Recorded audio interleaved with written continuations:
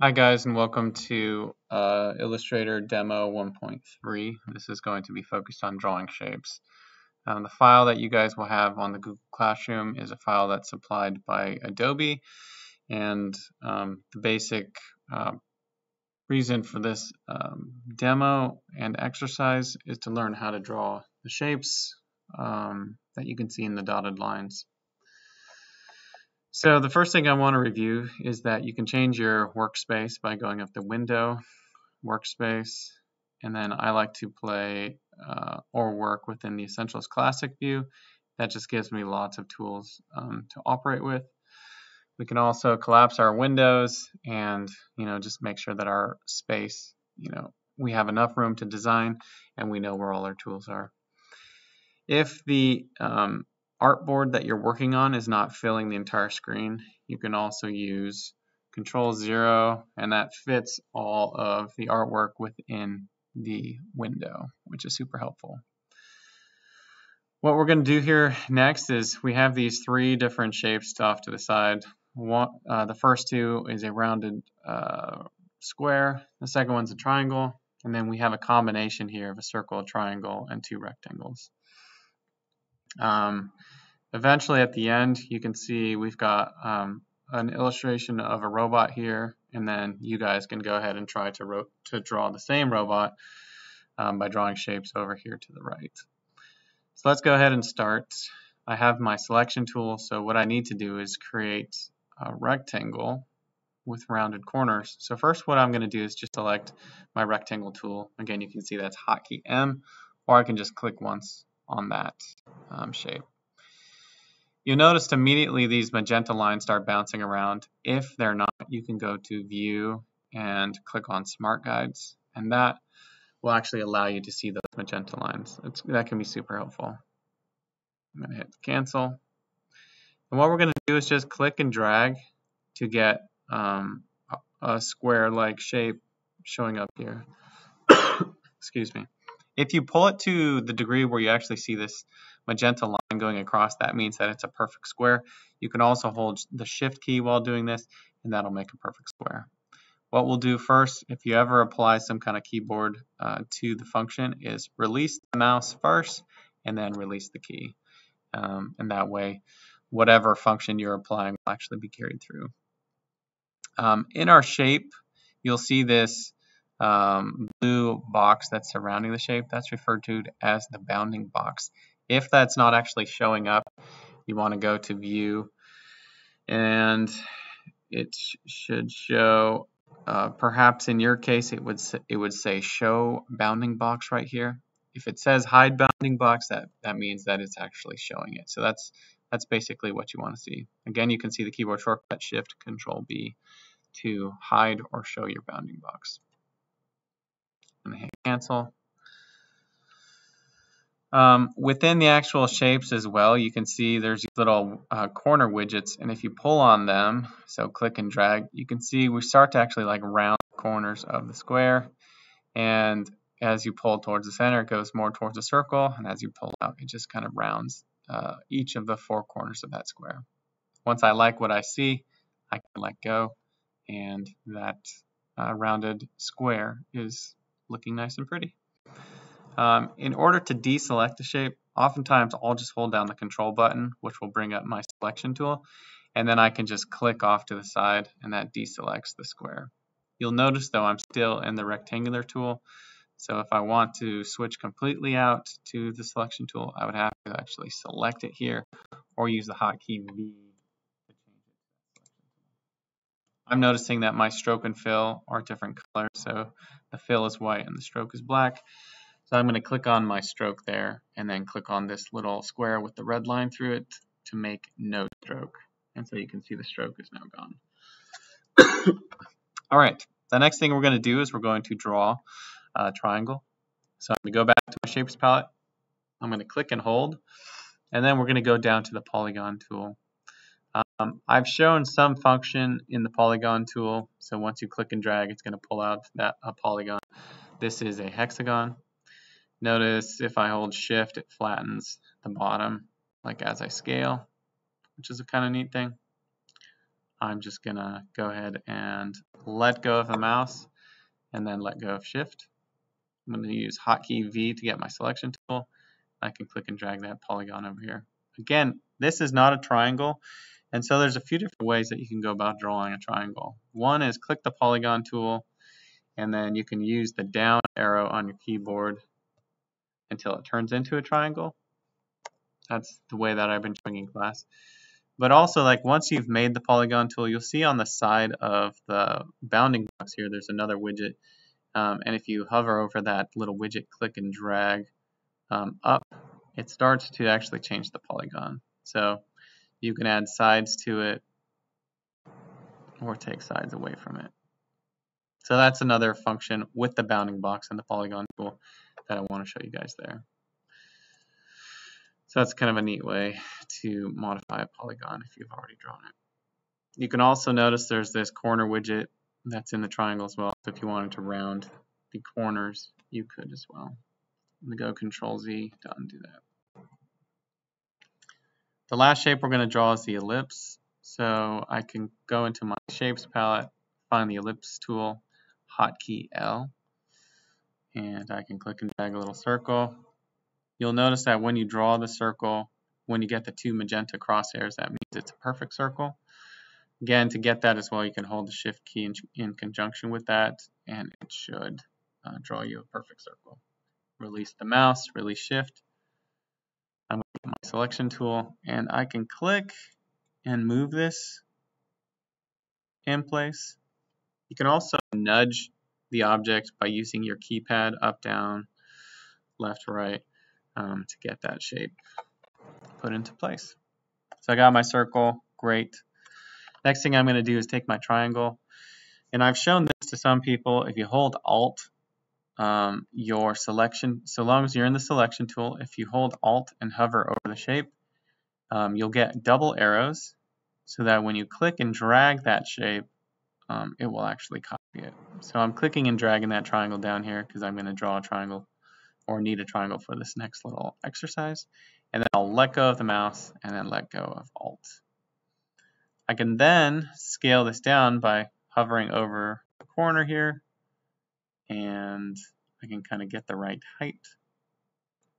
And then I can also pull the side widget there to scale it horizontally.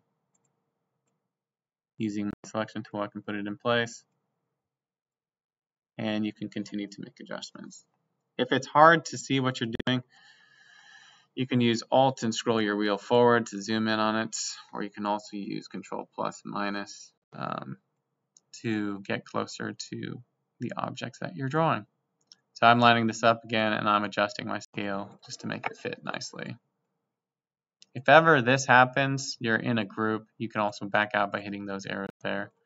I've definitely run into that issue before. So I'm going to scale this up just a little bit. And then we can continue. Space bar, click, drag.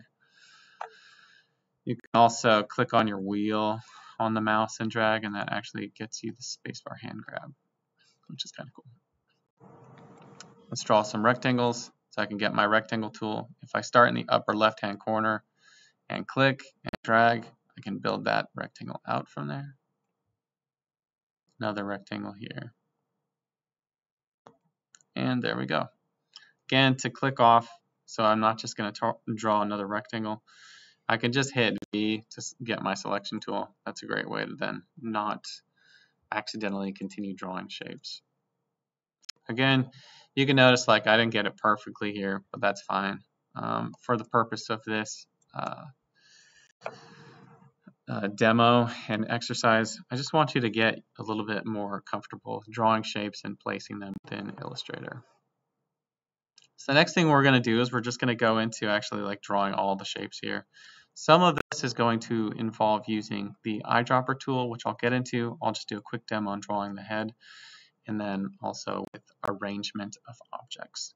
So I'm going to zoom in here, and I'm going to get my rectangle tool. I'm going to start by drawing the background shape of the head. There we go, roughly in the right shape. I'm going to grab my corner widget and pull my corners in. Again, just kind of like eyeballing it here. If I want to see my drawing in the background, again, I can use Shift X to kind of see where things are laying out. This is where I was saying, like, sometimes depending on what you're tracing or drawing, you might want to see the background image, and that makes editing it much easier. So I'm just going to leave that shape like that for a bit, and then I'm going to draw my two eyes. So I'm going to go to my ellipse tool. This is another cool trick where I believe it might be if you hold Shift and Alt while you draw the circle, you can actually scale it from the center. So that's Shift Alt, then click and drag a circle out. I'm going to use my keyboard up down arrow to kind of nudge it. And then I'm going to go Alt. Let's see if this works actually. No, that didn't. Control Z. So now what I'm going to do is I'm going to go Control Copy and then Control Paste in place, which I basically just copied the circle and pasted it right on top. And then I'm going to use Alt and Shift, and I'm going to scale one of those circles in. So in the last exercise I was showing in that triangle exercise how to copy to paste in place. So you copied a triangle, you pasted it right in place, and then you scaled it towards the center. I tend to use this quite frequently if I'm drawing situations where I have two shapes that are the same and one is within the other shape directly in the center of it. So since I already drew this, there's no sense in drawing it again. So I can actually select both shapes by clicking and dragging over it with my selection tool. And then I can use the Alt key. I can click and drag. And then I can also hold Shift, and it'll just pull it directly across from that original shape.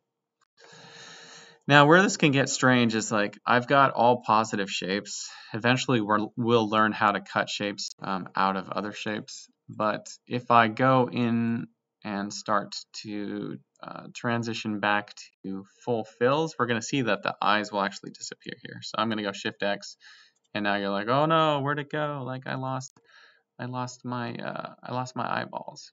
I'm going to adjust that corner widget. There we go. And so this is where using Control Y can be helpful, because then you can actually see where your shapes are. However, if you know they're there, you can also search for it with your selection tool. So there's my selection tool, and I can look over here. I can hold Shift. And what we're going to do here is we want to actually like make both of these circles turn the background color so that when these pupils sit on top of it, they'll look as if they're sitting on top of that red. And so what I can do for that is like right now it's a fill, so I'm going to go to stroke. So now it's a full stroke. And then I'm going to take this tool called the eyedropper tool, and you can see when you click the eyedropper tool and then you click something whose properties you want to duplicate, it will actually transfer that same thing. So in this case, the background is filled that color. It's transferring that fill color to those circles. I'm going to hit Hotkey V. That gets my selection tool. I'm going to select these two eyes, holding Shift, and then I'm going to go and transfer the stroke color, which is white, to the fill color, which is none. So I can hit this arrow, or I can also do Shift X. And now I've got a head, I've got two red circles, and then two white pupils sitting on top. If for some reason you build this in the wrong order, you can also change the alignment of or arrangement of the objects by bringing forward, bringing to front, sending backward, or sending to back. And you can see there's these keyboard shortcuts that are associated with it as well. Shift, Control, right bracket, or Control, right bracket. So you can see Shift kind of does the biggest move, and then Control, right does a one-step move. Control left goes one step back. Shift Control left bracket will send it all the way to the back. So if I go like this and I go Control right bracket, you can see that background circle, the red circle, ended up just covering up the pupil. And if I go Control left bracket, it puts it back in place. If I go Control left bracket again a few more times, you can see that that red shape actually is now behind the head. So there's a way of just kind of layering shapes and considering them how, like, what is sitting on top of what. We'll end up previewing through the layers, how they're kind of stacked on top of each other. One way to think about it is as if each of these shapes are just a piece of paper and you're orienting them by stacking them on top of each other. All right, that's all I'm going to cover for today in this demo. Again, download this file to your downloads folder. You're probably going to click on it, do the 3 dots, open a new window, and then 3 dots again and download. And then you should be able to search for it in Illustrator by going to File, Open, click on your downloads folder, and then you'll find the drawing shapes.ai file. All right, thanks guys.